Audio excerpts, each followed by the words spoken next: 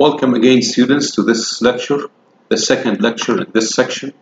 It's about differences between animal and plant cells. So in this lecture, we will be talking about the general differences between a plant cell and an animal cell.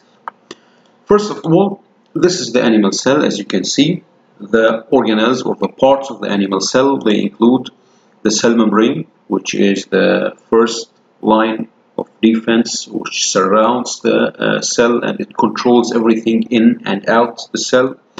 We have the cytoplasm, which is the liquid material inside the cell, which is the majority of the cell. It's a jelly-like structure and mostly made from water. We have the nucleus. This sphere here is a nucleus, and nucleus, it regulates the cell activity. Inside the nucleus, we have the heart of the nucleus, is the nucleolus, and is responsible for making ribosomes. Of course, all those details will be explained later in previous lectures about each organelle.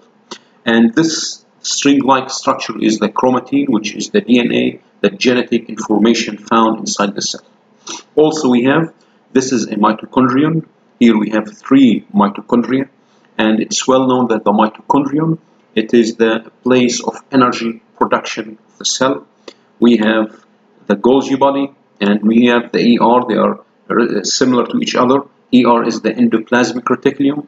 The ER is the site for protein synthesis or making proteins, and the Golgi body is the site of sorting, distribution of those proteins either outside or inside the cell.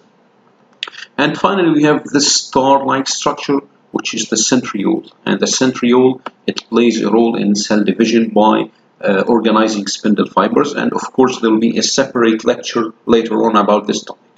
Now, why here this centriole, it has a distinguished color. It looks like red here. It's like the animal cell color to tell you that the centriole is exclusively found in an animal cell. So in plant cells, we don't see the centriole at all. So it's found in animal cells only.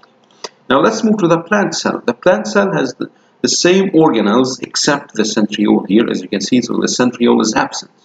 So this is the first difference, that plant cells have they have no centriole.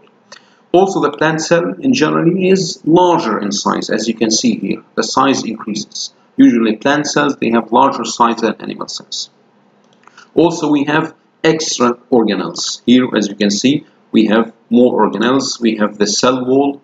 This is the cell wall. It is an extra membrane outer to the cell membrane, and it plays a role in the protection and determining the shape of the cell.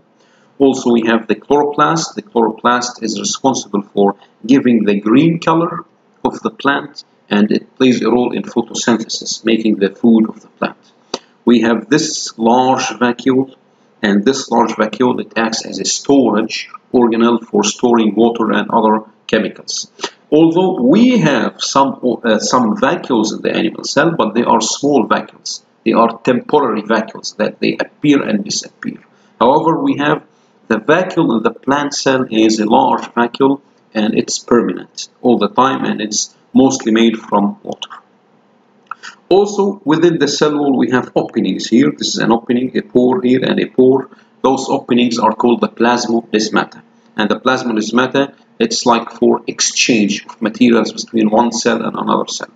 For example, if a hormone, let's say an auxin, which is a hormone made by the plants, it needs to pass from one cell to another, it will pass through this channel, which is the plasmodesmata. So this is in general the differences between animal cell and plant cells. In the next lecture, we will be talking in details about the structures of the animal cells, and later the details of a plant cell.